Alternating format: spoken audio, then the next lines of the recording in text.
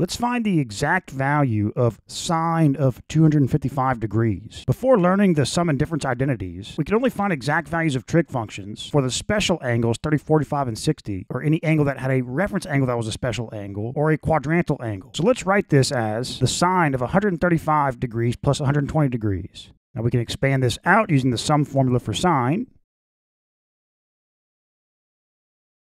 Okay, now let's draw the reference 30, 60, 90, and 45, 45, 90 triangles.